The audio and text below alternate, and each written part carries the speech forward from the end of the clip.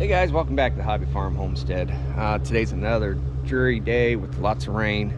It was supposed to be actually sunny today, but you know, they got that wrong, like they weren't gonna do. So we're heading to Menards to pick up the metal for the other side of that barn roof and a few other miscellaneous things, some lumber, maybe do my tool bench in the garage, finally get that finished up. I started that last year, but need to get that organized over there because I want to get the John Deere 2510 in the shop so I can start taking the loader off of it and getting it fixed up, because it's just going to be sidekick to the Ford as long as the Ford keeps running. So I want to fix it up a little bit, give it a tune up, put a new seat on it, maybe some paint, we'll see, but a few things I got to fix on it. So I want to get it in the shop, and in order to do that I got to do some organizing. You know, you build a great big barn or shop or whatever, think you gotta have enough spot to put everything, and never works out like that. So oh well, just takes a little bit of organization, and we'll get it where we can get the tractor in there and start working on it. So we're gonna head up to Menards and get our material, get on back here. Hopefully this rain shuts down. Maybe I can work on getting the 2x6 fly rafters put in, and maybe the fascia or something. But if it keeps raining, I'm not going to do anything. Maybe work on it tomorrow, something like that. All right, let's get hooked up to the trailer and get on the road. All right guys, made it back from Menards. Got most of the stuff I needed. Some of the stuff they didn't have in stock, so I had to get special order. Basically the rake cap they didn't have in stock, so just had a special order that 2 weeks. It's not something I need right now to continue, but they had everything else I needed. But I tell you what, materials right now are still up a little bit, especially the metal.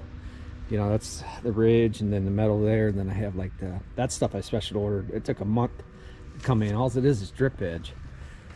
But I mean, all that right there is like $1,000 bucks, and on the other side it only cost me $800 and some, so it went up $200, you know, from about a month apart or whatever doing that roof. So that's a bummer, but it needs to be done.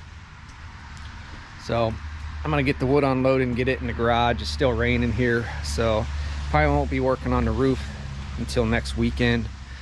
But I did end up getting my drawbar for the 6610. I misspoke on the last video. It's called it a 1066. I don't know why, but it's 6610 Ford. So I got the drawbar, so we'll go ahead and put that on, make sure that's the right part that came. That way I can hook up the implements to it. Right now I don't have a drawbar on it, so we'll get this unloaded, and then we'll go in there and see if we can get that drawbar hooked up.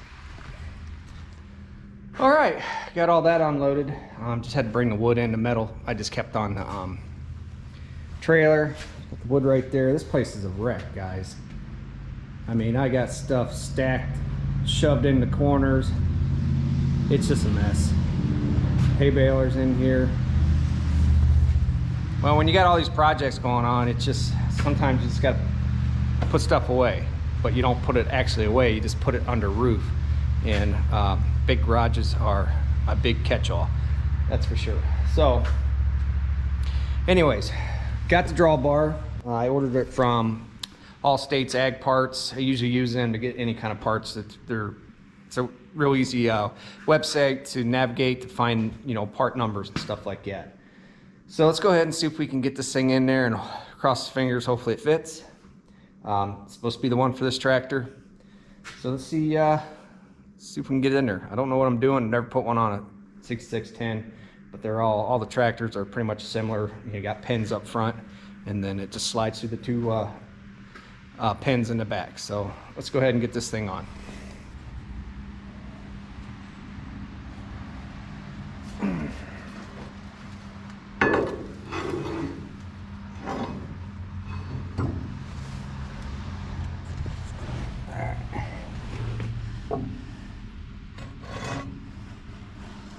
That's the hole there.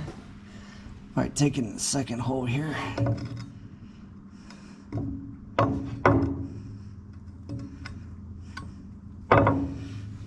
Looks about right. This pin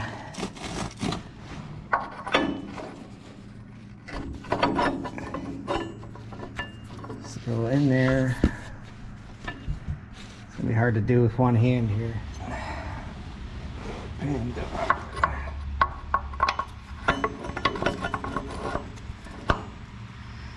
through there. And this thing clips on the top side.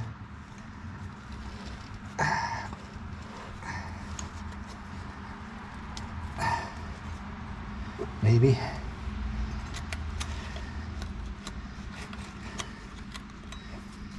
Let me see. How hard is it to clip in there? Oh!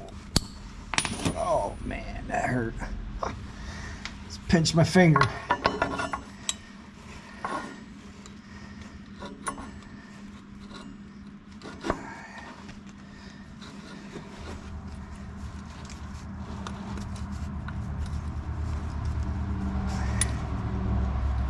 This is not a good design. All right. I don't know if I like that. That's it.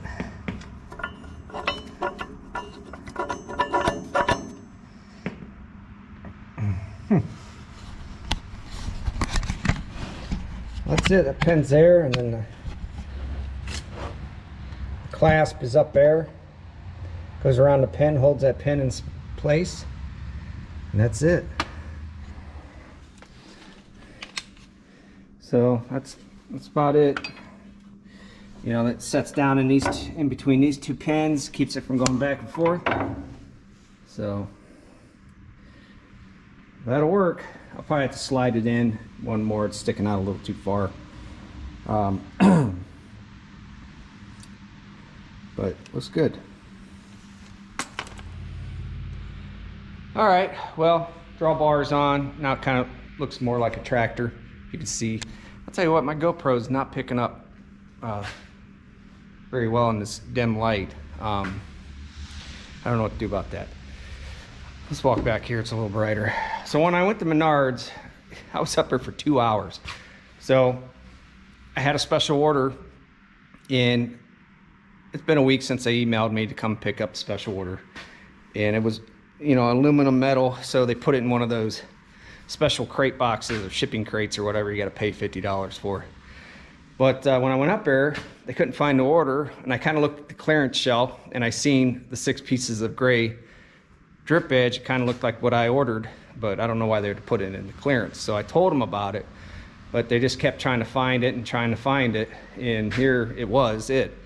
So I was up there for 2 hours letting them try to find that, and it was sitting over there all along. But you know, I usually go to Menards. I don't ever have a problem there. They're a little bit cheaper than the other 2 big box stores, but that wasn't a very pleasant experience for sure. But they found it, and we got everything taken care of. So, but like I said, the weather's kind of crappy outside, so I'm not really gonna get on the barn roof and risk falling off of it or something stupid like that. I'll just wait until better weather. There's nothing in that barn, so it doesn't matter to be open like this at all. So, but I know this is a shorty, but I just wanted to show you getting that drawbar on there. We have a few other things we got to get done on this tractor, change oil and stuff like that. But you know, we have all winter to do that, and I told you about the 2510, what I want to do with that. You know, get it in the shop and get it all, you know, touched up and tuned up and all that good stuff, and probably take that loader off of it. That loader's seen better days, and it's been worked over its life, so I think it's time to retire that loader off that tractor, and that tractor can do the hay raking and all the little odds and ends that we do out in the field. Grab the hay wagons, move them around. You know, it deserves a break. It's been farming since 1966 pretty hard, so we'll give it a break, but I'm not going to get rid of it, that's for sure. So it's always good to have two good tractors on the farm. So, all right, guys, if you liked the video, give me a thumbs up. Helps the channel out quite a bit. And I'll catch you guys on the next one.